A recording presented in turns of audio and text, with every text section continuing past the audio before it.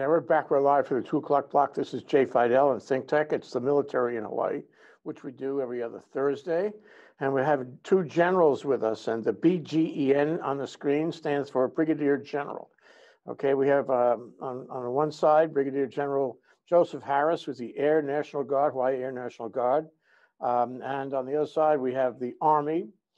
We have Brigadier General Moses Kaoiwi, and he's with the Army National Guard here in Hawaii. So welcome to the show, you guys. It's so nice to see you here. Thank you for coming down. Nice to be here. Thank you. Yeah, thank you, Jay, for allowing us to be on today. Yeah, I told you my first question is going to be, and let's talk to you first, Moses. How do I get your job? I want your job. I like your job. I like what you do. I like the whole thing. So how do I get your job? Well, there's many avenues to get to where I'm at, but it took me a long time to get to where I'm at as far as the Hawaii National Guard, Hawaii Army National Guard commander. But I actually joined the Guard when I was 17, straight out of high school. I joined as an enlisted soldier, and after 4 years, I decided that I wanted to go through officer candidate school, became an officer, and got my qualifications in education, and made my way through the ranks in a nutshell, I should say, and then here I am today as the Hawaii Army National Guard commander.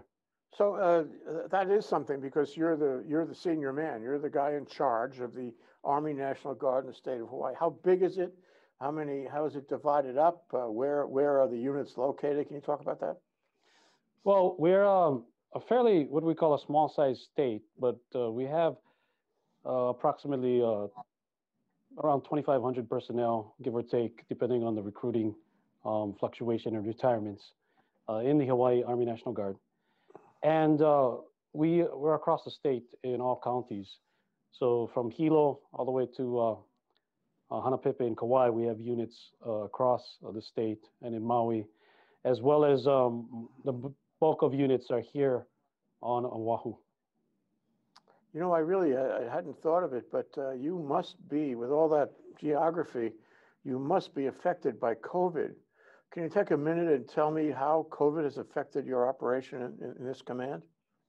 Yeah, interestingly, COVID has actually created a challenges for us to train, but not impossible. The basis on the Army for the Army training is really the squad, and the squad level is approximately six people, maybe up to 10 people, depending on the type of unit you have. So with that, and that is the foundation of our Army units from the squad level all the way up, you can actually do some training with that amount of people separated from the rest and maintain that the COVID-19 mitigation standards that is out there.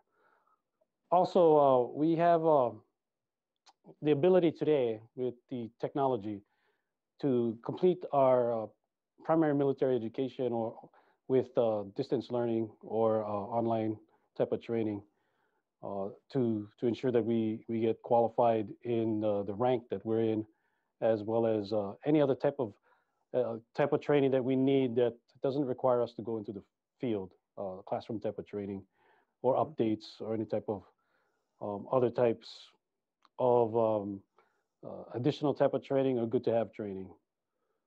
Oh, this is an opportunity in some ways then for training. Let's turn to you, General Harris, Brigadier General Harris. I want to be clear that everybody understands the BGEN, yeah? So how do I get your job? It's not that I'm looking for both of your jobs, but I'm making a comparison so I can decide which of your jobs I really want, okay? Tell me how you got there and what I need to do to replace you. All right.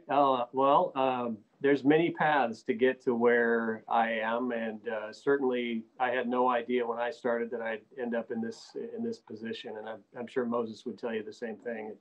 The careers are it's a long path, and so you never know quite where it'll lead. But much like Moses, I started right out of high school. I started when I was 19 as a part-time citizen soldier, going to college and working in the summers. And had an opportunity to go full-time enlisted. I made it to the rank of E7 after 13 years enlisted. and then had an opportunity to get commissioned. Got my school and training out of the way. I trained mostly in logistics, Air Force logistics, which is one of the larger, if not the largest career area in the Air Force. As you might imagine, flying missions require a ton of logistics and support to operate. So that was kind of my chosen profession. Worked my way up mostly in the Oregon Air National Guard, and then moved to Hawaii about 5 or 6 years ago, and joined the maintenance effort here. And did that initially for about 4 years, and then moved down to headquarters to learn plans and programs and some of the staff work that goes on at state headquarters. And then just earlier this year, I had the opportunity to kind of fleet up to the position I'm in now, at the commander position of the Hawaii Air National Guard. So how big is your command? What kind of facilities and equipment do you have? Yeah, so we've got about almost 2,500 folks, about 2,498 is the complete population. We're on the 4 major islands, but like the Army, the bulk of us are on Oahu. The largest kind of segment of us is the 154th Wing on Joint Base Pearl Harbor Hickam. They've got all 3 of the flying missions, as well as many of the support squadrons. And that's about 90% of the Hawaii Air National Guard right there. Then we've got some GSUs. We've got combat communication squadrons on the Big Island and on Maui. And then now on Kauai, we've got our nascent Space Control Squadron that we were talking about before the show started. Mm. So you must get around, and when you get around, you must take planes in the Hawaii Air National Guard. Am I right? Yes, absolutely. You know, normally when we perform our monthly drills, we do what's called a GSU run, and that GSU stands for Geographically Separated Unit. And so what we do is we utilize our own aircraft, and sometimes other states sign up for this mission, where they help us pick up our guardsmen and then drop them off after drill back on their islands. And so we've got some folks on Oahu that work on the outer islands, and then we've got some folks that live on the outer islands that work on Oahu. And so we've got to get those people moved around normally to drill. Now, obviously with COVID, that movement has been halted. And so we've had to come up with creative ways to keep those people in touch with their units, continue their training. It's been challenging, but we've come up with ways to work around it and maintain our readiness. Well, Moses, I'm really interested in the difference between the Army National Guard and the regular Army, and I wonder how much exposure you and your troops have to the regular Army when you interface with them. The comparison of your systems, your practices, and their practices. I mean, what can you differentiate for me what it's like in the one and the other, and how it's different? Yeah, the only real difference is the times that we get to train. So traditionally, the Army National Guard, like the Air National Guard, we're 1 week in a month, 2 weeks out of the year at the base level. However, in the past few years, actually the past year since 9/11, that has increased. We've had more opportunities to come in and train, and more activities such as deployments that we've been on. We cycle through the deployment like regular Army units do, depending on where the need is that the Army needs. We are an operational reserve force for the Army, and we have to maintain the same training standards and equipment standards and personnel standards that the Army has. So there's no difference between us and the Army when it comes to the requirements that must be done to maintain our readiness standards. One of the most important things that is required is our personnel readiness, which is like what we talked about a little bit earlier, which was our education and our certifications and our training. So if you would put 2 units side by side, an active duty Army unit and a National Guard unit in a deployment, and most of the time you're not going to tell what the difference is between the two units as far as executing the mission because of the standards that we both are required to do. What are the priorities in the mission? I mean, if you could list a couple of them that are right up at the top, what do you see as the priorities for the Army National Guard? For me, the priority for me is personnel readiness, and that goes down to individual readiness, which means you have to have a good physical, you have to be physically fit, you have to have all your military education requirements done and civilian education requirements, because the Army does have, depending on what rank you are, certain education requirements, civilian education requirements that you have to maintain. And depending also on your military occupational skill, we have a wide variety of skills across the spectrum within the Army. And for the Hawaii Army National Guard, that ranges from medics to infantrymen to cavalrymen to doctors to nurses. We have staff planners, battle staff planners, a whole wide range of skills, intelligence officers, intelligence NCOs, logistics personnel. And all those skill sets bring together or come together to ensure that we can function as a unit and be ready when the time comes to either do our federal mission, which is to be deployed in support of the active duty Army, support and defend the Constitution of the United States. And then our state mission, which is the mission to do our operations in accordance with what the governor has and obey the orders of the governor. And that includes doing missions such as what we're doing now in response to COVID-19 mitigation for the state and supporting the state and counties. What are you doing now for COVID? Well, for COVID, we've established what we call a joint task force, actually. And that is actually a combination between or among both Army and Air assets. So Army and Air National Guard personnel and forces. So Brigadier General Harris has some of his personnel and units and skills within the joint task force that we've established. And I have some other Army personnel and skills across the state. And we're doing a lot of things such as screening at the airports. We have a task force medical setup made of Army and Air personnel who are doing assistance to the Department of Health in swabbing, and you've seen the news with contact tracing, or what we call COVID mapping, and other type of COVID-19 mitigation education. Well, that's directly for the benefit of the community then. Your mission, at least in part, is to be right out there in the community and help the community. I was going to ask you about that. Yes. The other thing is, you mentioned recruiting, or at least by implication. And it seems to me there's a lot of people out of work right now, including skilled people, who lost their jobs already. And I wonder if that, how that impacts your ability to recruit qualified people. I mean, do you have the billets for them?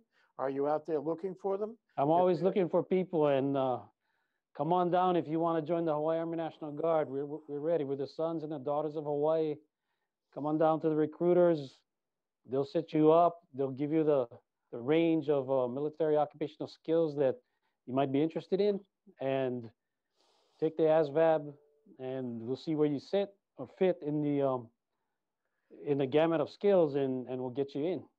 Right now, we really need personnel to help, especially in times like this with COVID-19 mitigation efforts. The more people we have in the Hawaii Army National Guard, the more people we can have out there helping the community.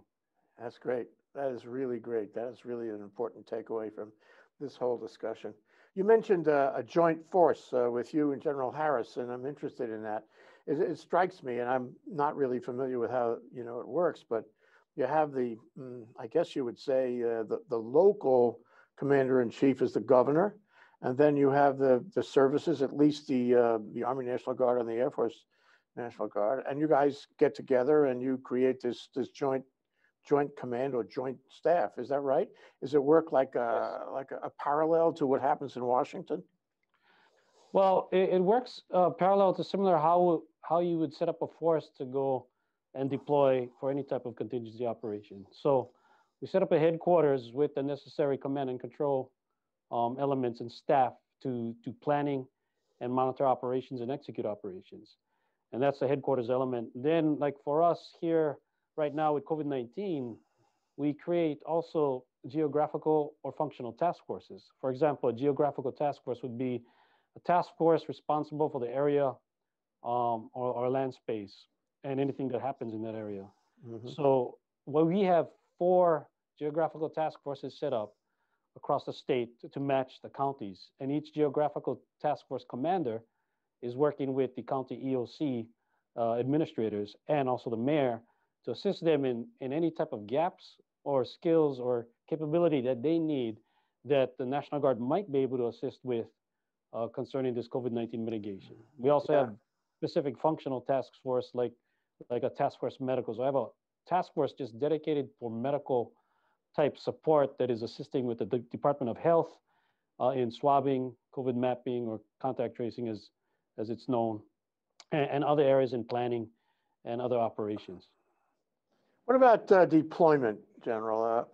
You know, I remember, I'm sorry I can't put my finger on exactly when, but there was a time when the Hawaii National Guard was activated and was sent overseas. I don't remember exactly when that was, but it was quite something where everybody was putting his boots on and taking off for parts unknown for war.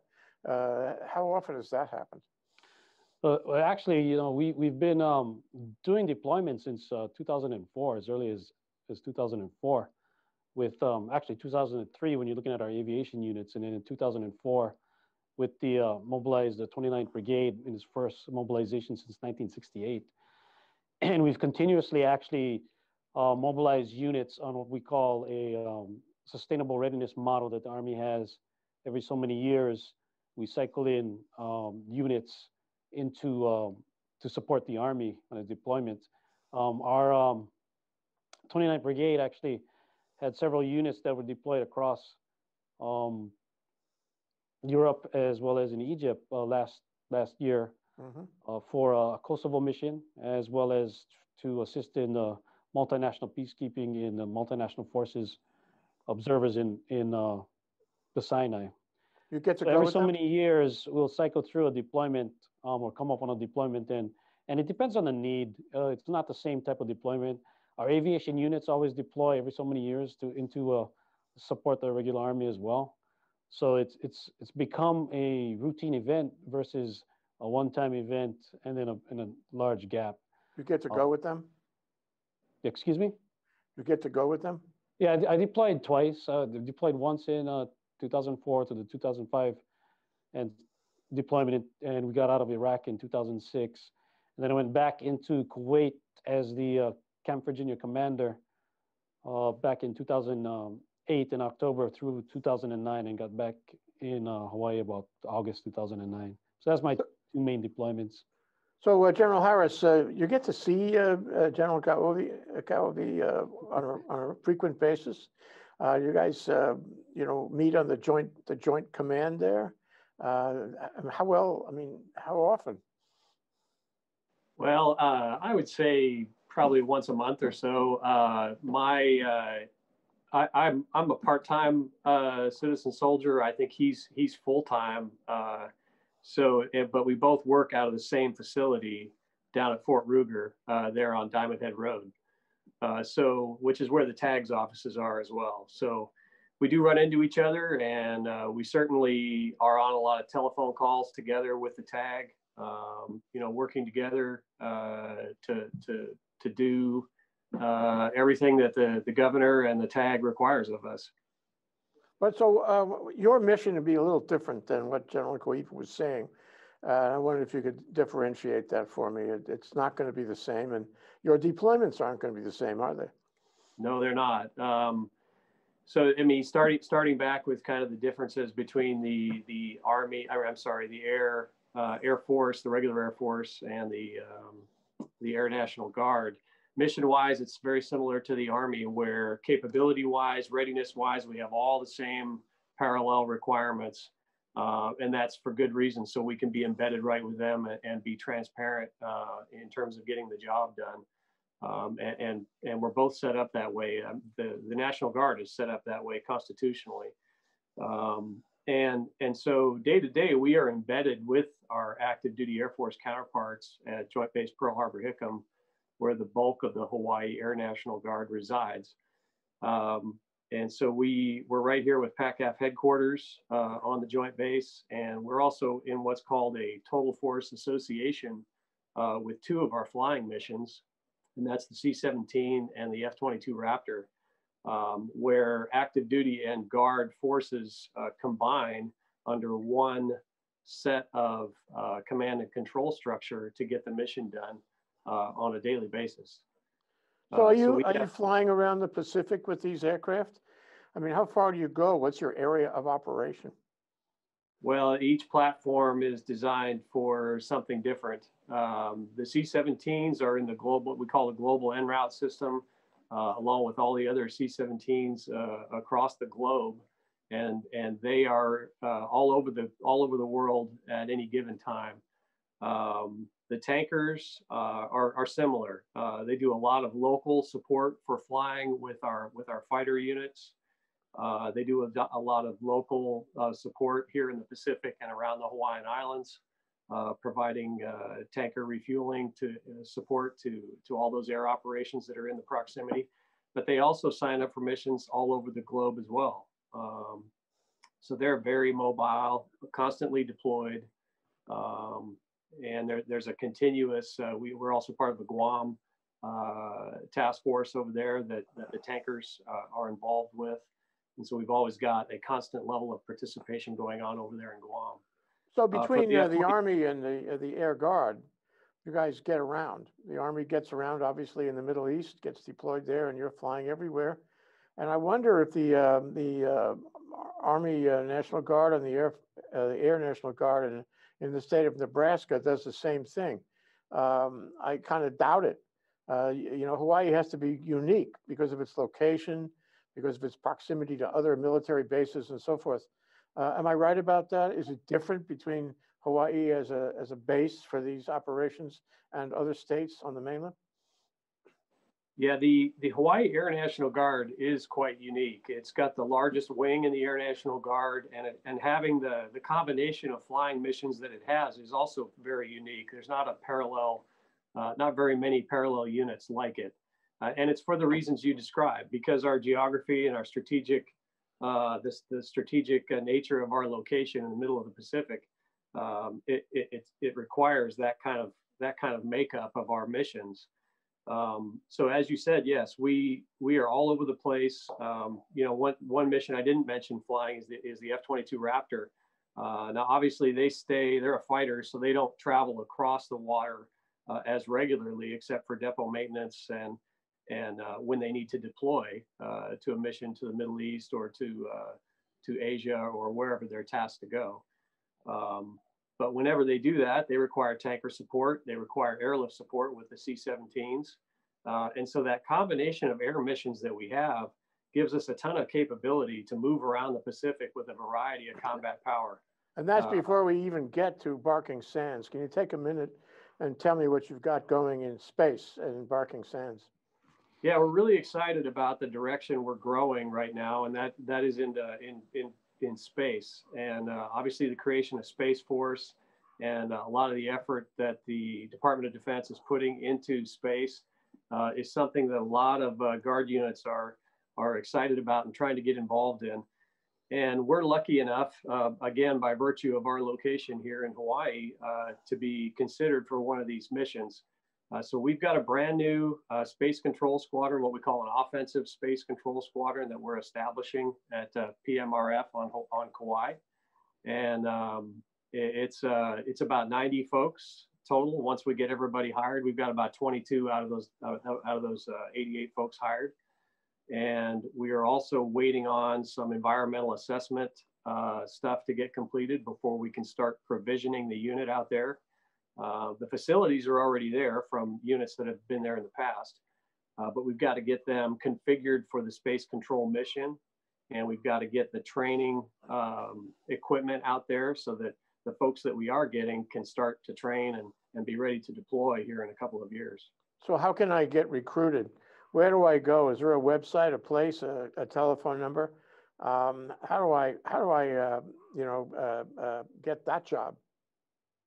Well, we, much like the Army, we're, in COVID-19, to answer your question earlier, it definitely affects our ability to recruit and retain folks. And we're, that's maybe the silver lining. And whenever the economy takes a downturn, it's a little easier to recruit and retain folks to the Guard, the Army and the Air National Guard. And we're glad to be able to provide great opportunity for those that are struggling to find good employment, on our side too. And we have great opportunity in all of our mission sets to employ folks in it.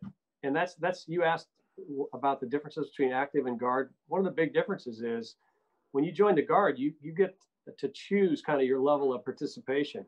You can do as little as the base, which is that 1 weekend a month or 15 days a year, or you can sign up for additional periods of full-time duty, active duty, and a variety of statuses. And get paid more. That's right. And you can learn your job faster if you go that way, and you can earn more money as needed.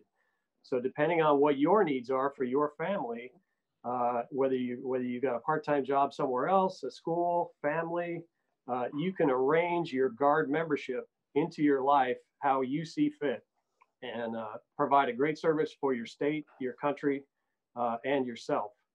Well, I want to turn to General Kaoiwi for a minute because we're almost out of time.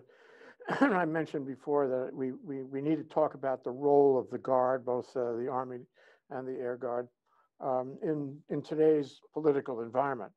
I mean, there are issues where the Guard has been either called, activated by, I guess, either the governors or Washington to participate in dealing with potential or actual street violence.